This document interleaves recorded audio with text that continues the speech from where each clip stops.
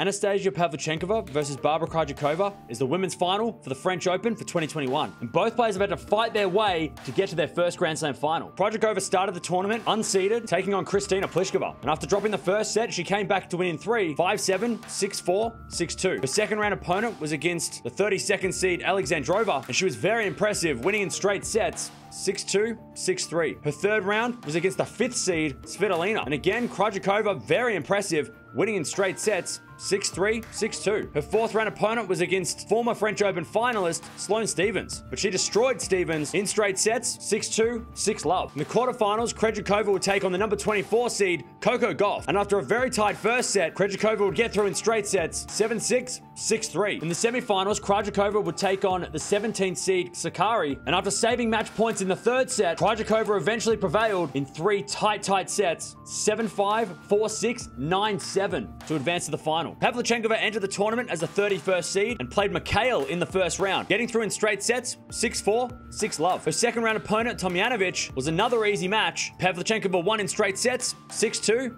6-3. Her third round opponent was number 3 seed Sabalenka, and one of the favorites for the tournament. And after dropping the second set, Pavlyuchenkova finished real strong, getting through in 3, 6-4, 2-6, 6-love. In her fourth round, she'd take on another Belarusian, the number 15 seed Azarenka. And after going down in the first set, Pavlyuchenkova rebounded, came back to win 5-7, 6-3, 6-2. In the quarterfinals, she would take on her doubles partner for the French Open and the 21 seed Rybakina. And after going down in the first set, Pavlyuchenkova would rebound to win in an epic third, 6-7, 6-2, 9-7. In her semi-final, Pavlyuchenkova would take on Zedinsek, who was an unseeded player making a dream run to the semi-finals. Pavlyuchenkova was too strong in the end, winning in straight sets, 7-5, 6-3 to advance to her first Grand Slam final. These two have never played before on the tour, so it's a first-time meeting for both, and both have had different semi-finals coming in to the final, with Pavlyuchenkova getting the easier road and Krejcikova having to play over 3 hours. So let's see if that actually affects her in the final. If Krejcikova is going to win, she needs to clean up her game. Her errors in the semi-finals were way too many. She hit so many errors and yet somehow still made it through. But she's going to have to clean up the errors and bring the variety that she does during her doubles matches, because she is a former world number 1